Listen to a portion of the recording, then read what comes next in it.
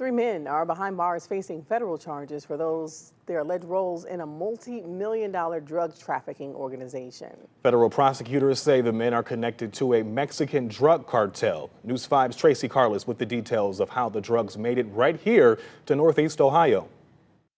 Guns. It was a significant drug trafficking organization operating here in Cleveland. Drugs. We definitely made a large impact on their organization. Cash. As of today, there's 3. There will be others. 3 men arrested and charged in a 30-count indictment for their alleged roles in a drug trafficking conspiracy linked to a Mexican drug cartel. A pipeline that sent massive quantities of drugs directly into our community has been shut down. A DEA-led investigation that spanned years, one that federal authorities say pumped more than 1,100 pounds of cocaine into the Cleveland area. And they say sent roughly $13 million in drug money back to Mexico. The federal indictment says that cocaine was shipped from Mexico to Northeast Ohio.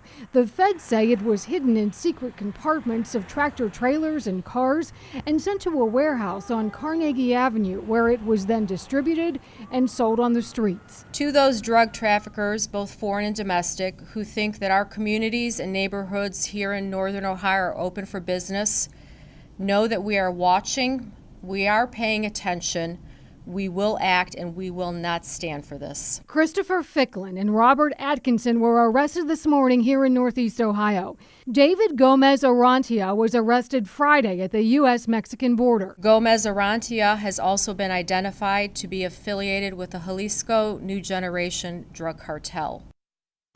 The DEA investigation started back in 2017, and today authorities told me they expect that more arrests will be made. In the newsroom, Tracy Carlos, News 5.